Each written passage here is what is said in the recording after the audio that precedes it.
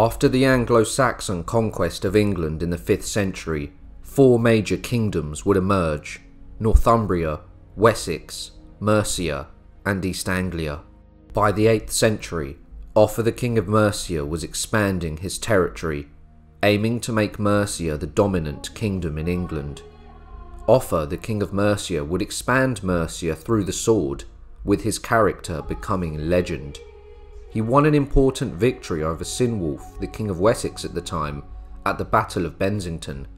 The battle, led by King Offa, ended with victory for the Mercians, which resulted in the West Saxons recognising Mercian overlordship. In the year 762, King Offa exploited an unstable situation in Kent. Kent had a long tradition of joint kingship, with East and West Kent under separate kings, though one king was typically dominant. Prior to the year 762, Kent was ruled by Ethelbert II and Ecgberht I. Ecgbert's son Eardwulf is also recognised as a king. Ethelbert died in the year 762, and by the year 764, King Offa of Mercia had granted land at Rochester in his own name, with Ecgberht on the witness list as the King of Kent. King Offa was playing the political game to grow his influence. Ecgberht would soon become the King of Kent, and Offa would be perceived as his overlord, as Offa's influence had helped place him on the throne. However, in the year 784, a new King of Kent, Ellendun, appears in the Anglo-Saxon Chronicle. Ellendun was the father of Egbert, who would later become the King of Wessex. Ellendun does not appear to have survived long in power, as there is no record of his activities after the year 784. There is, however, extensive evidence of Offa's domination of Kent during the late 780s, with his goals apparently going beyond overlordship to the outright annexation of the kingdom. He has been described as the rival, not the overlord, of the Kentish kings. It is also possible that the young Egbert fled to Wessex in the year 785 or so, fearing for his life during this time, as he would have been a young man in his teens. In the year 786, Sinwulf, the King of Wessex, was murdered. He was a victim of a surprise attack at his mistress's house. After Sinwulf's death, his vacant throne was contended by Egbert.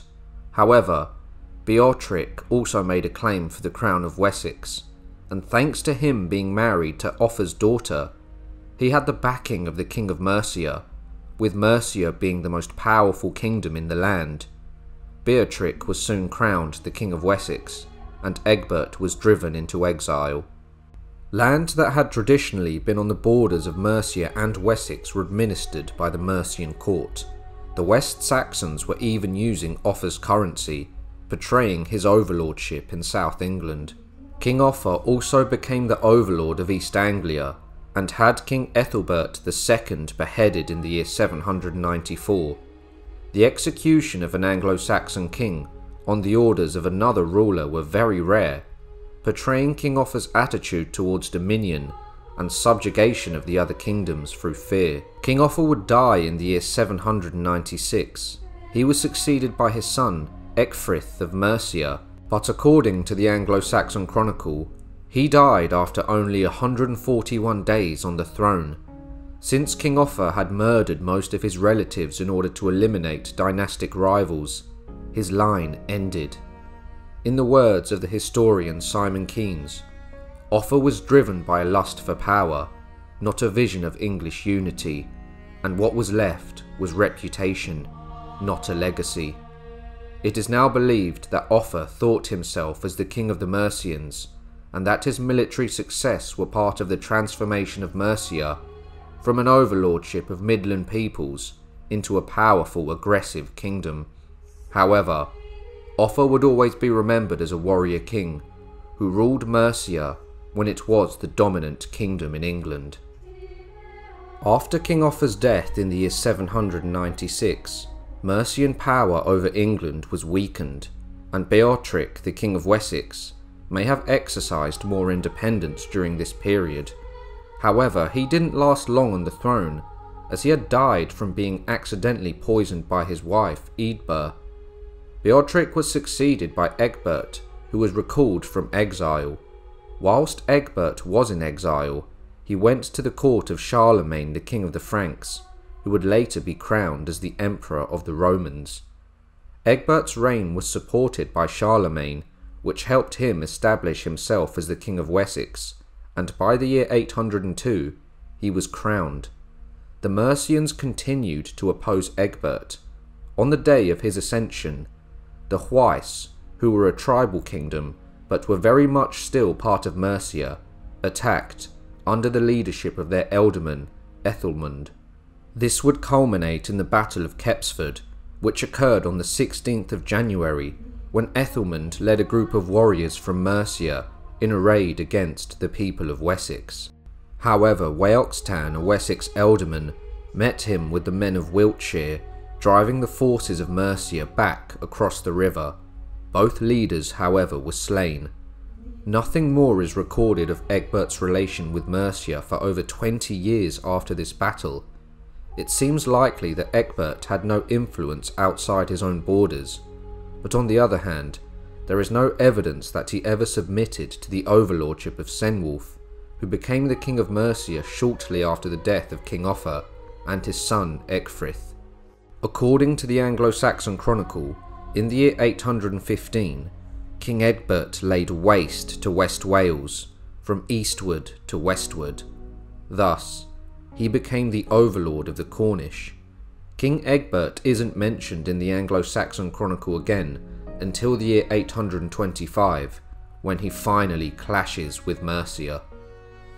In between the years 815 and 825, the crown of Mercia was being passed around, with the kings being crowned swiftly and then dying. Sionwulf, the successor of the warrior king Offa, and his son Ecgberht would die in the year 821. His brother Ceolwulf would then take the Mercian crown. The Anglo-Saxon Chronicle states that Ceolwulf was deprived of his kingdom. This could indicate that his successor Beornwulf was a usurper that had taken the Mercian throne in a coup or uprising. Nevertheless, in the year 823, Beornwulf would seize the Mercian crown. Mercia was still a powerful kingdom, as the warrior king Offa had left it upon his death. However, his descendants wouldn't share the glory of the kingdom he'd forged. During the 8th century and the early 9th century, the king of Mercia had exercised a supremacy over the kingdoms of southeastern England, imposing their overlordship at times, and even exercising direct rule. However, after the death of Offa in the year 796, Mercia's dominion over the land wasn't the same. After Beornwulf had seized the Mercian crown, he would take advantage of Egbert's preoccupation with warfare against the Britons of Cornwall, and would plan an attack on the kingdom of Wessex. This would culminate in the Battle of Ellendun. Egbert was in Cornwall with his army when he received word that the Mercians had invaded Wessex.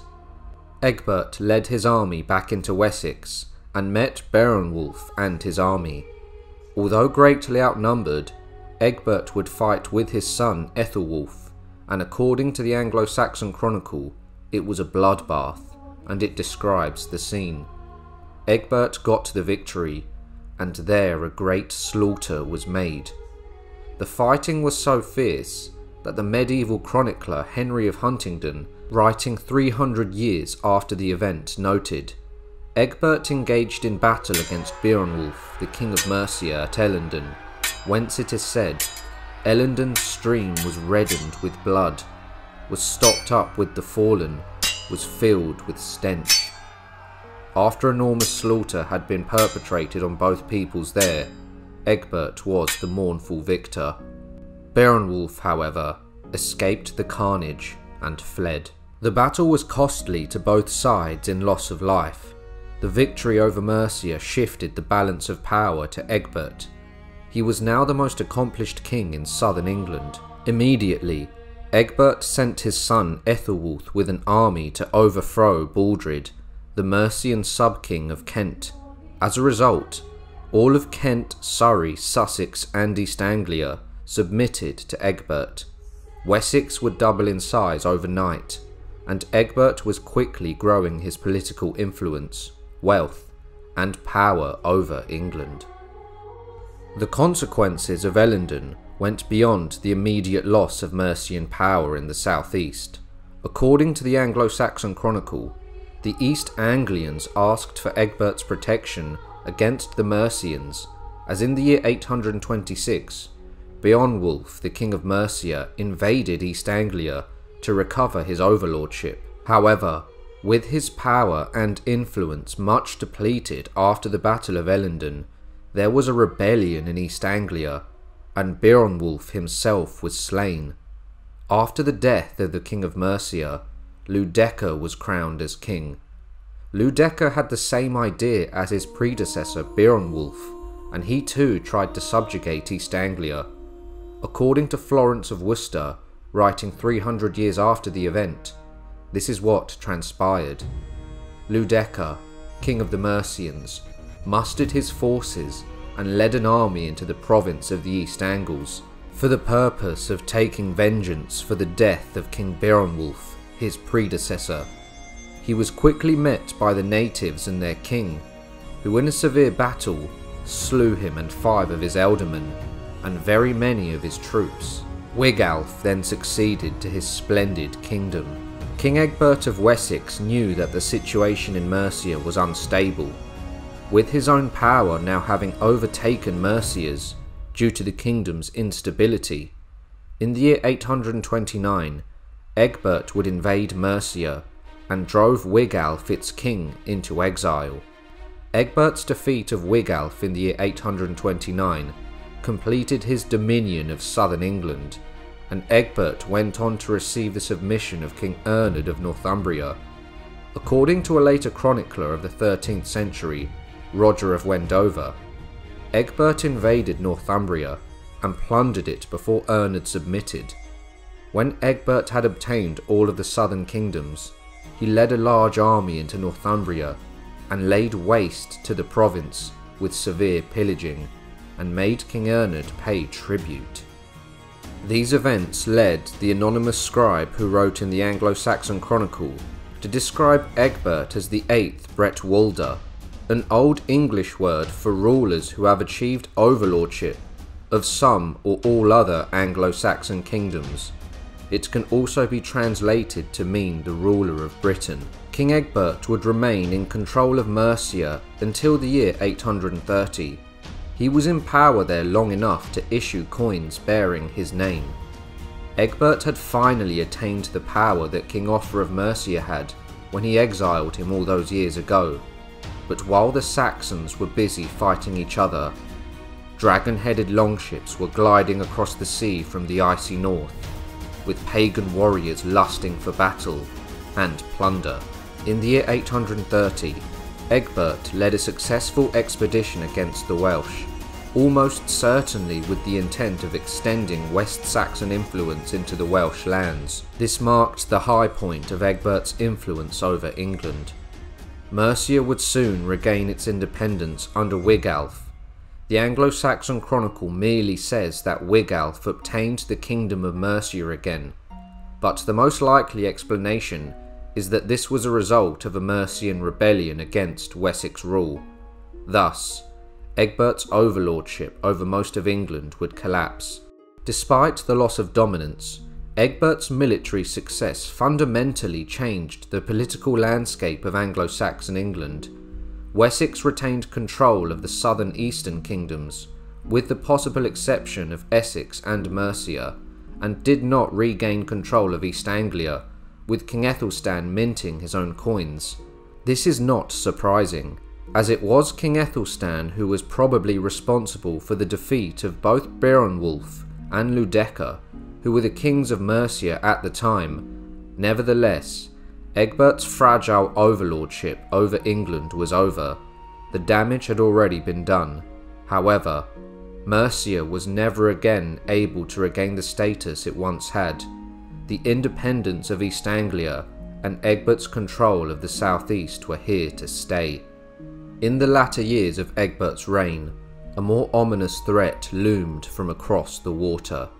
Arriving in longboats, and with a formidable reputation, the arrival of the Vikings was about to turn England and its kingdoms upside down. With Vikings launching raids on the Isle of Sheppey and Kent in the year 835, their presence looked increasingly dangerous to Egbert's territory. The following year, he would be forced to engage in the Battle of Carhampton, involving the crews of 35 ships, resulting in great bloodshed. At this battle, Egbert would taste defeat against the formidable Vikings, but he would fight them again at the Battle of Hingston Down in Cornwall.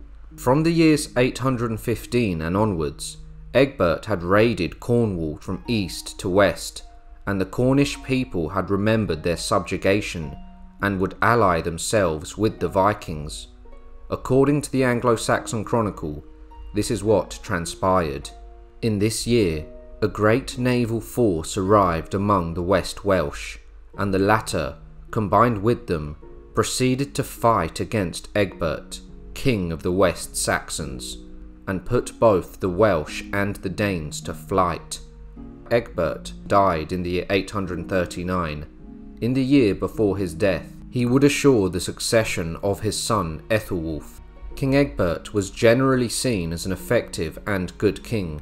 He stabilised the kingdom of Wessex, and his familial line ruled until the middle of the 10th century.